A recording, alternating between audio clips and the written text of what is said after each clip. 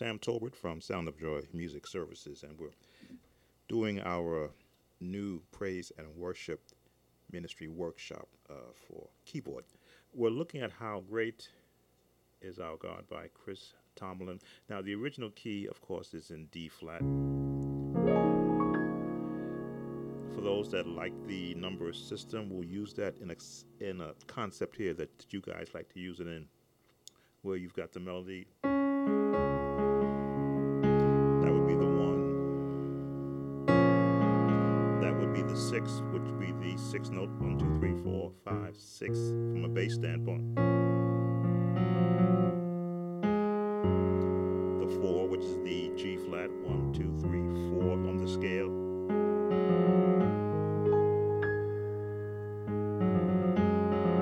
Actually, I'm sorry. In the original song, they stay on the fourth note. Now, the number system to me is a good start, but you should never allow that to be your total guide to playing. Now, the singer of this song sings it in the key of D flat. Your praise team might not have the range that he has.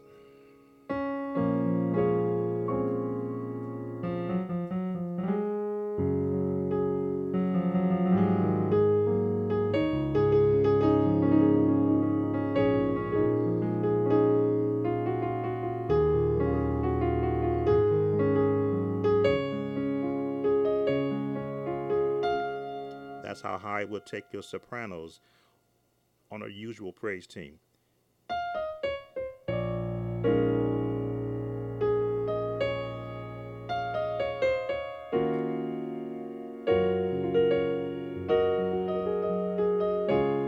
Otherwise, bring them down in this range. So you basically, yeah, what I'm saying is with so much unison singing in some of these type songs, you split where your voices would normally fall.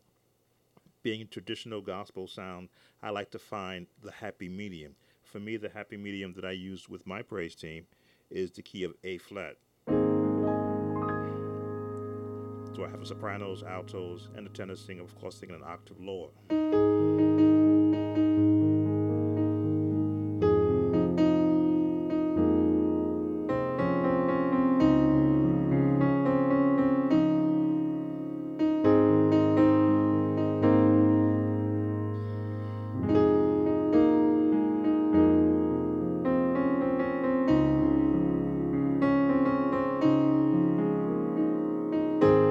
Then I go into three bar harmony.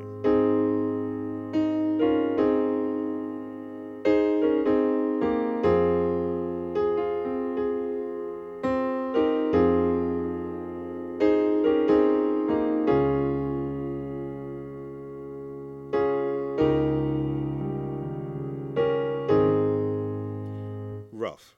For me, that's very rough. But that gives me a starting point. So in A flat, I know the song is originally done in D flat, but once you learn how to move around your scales, any key you go into that which may fit the voice ability of your praise team or choir members, if you're going to be doing it in that sense, you find what's comfortable. So I'm moving it to A flat, which is where I work with it with my praise team. Now the chords I use, for those who want to see this as the one, which is the A flat chord, I throw the A flat with an A flat 9 in there.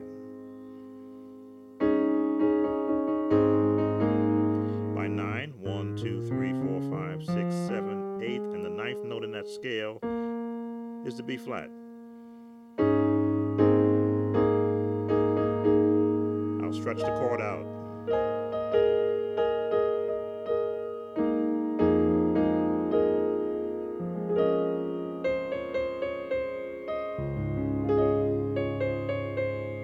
And I'll put the E flat or the fifth note for those that count 1, 2, 3, 4, 5 E flat in the bass for me to fill the song out. I know sometimes you go against what songwriters write. I like to take a license to add my own flavor.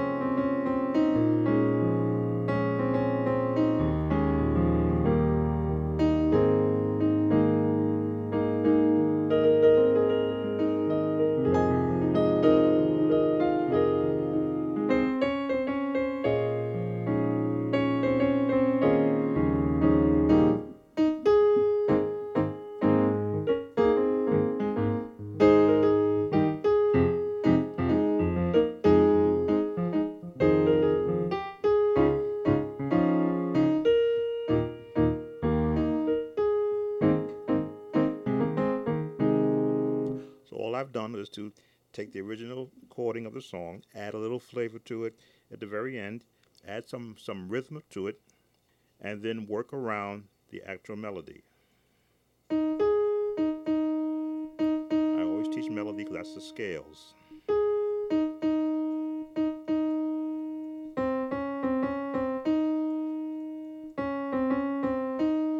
That's the melody in the beginning. Once you know where the melody is, you can see what chords you can put there. I added that.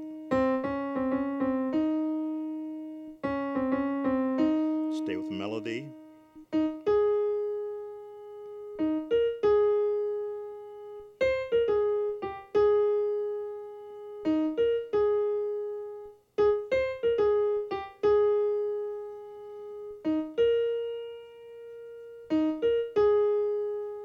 So now that I see where my notes are in that range, now what chords are available to me? Of course, A flat with the ninth note there, F minor,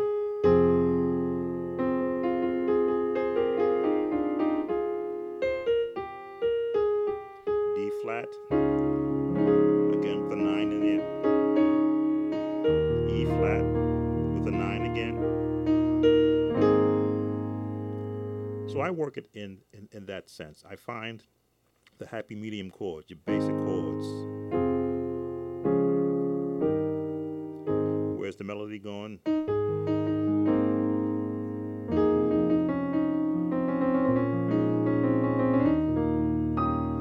And then I begin to add the rhythm to it once the song begins to take off.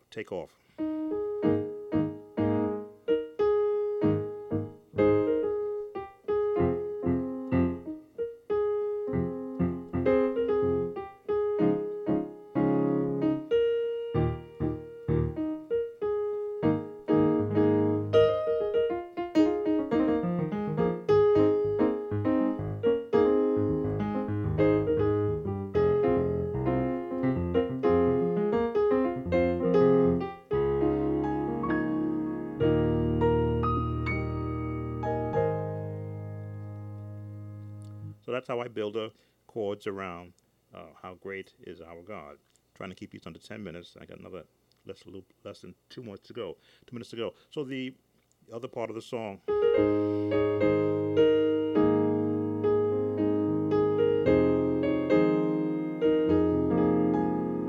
Heart will sing how great is our God.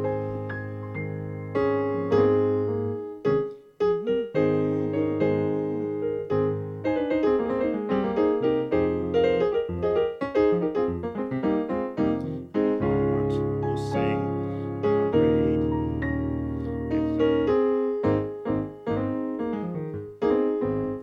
how great.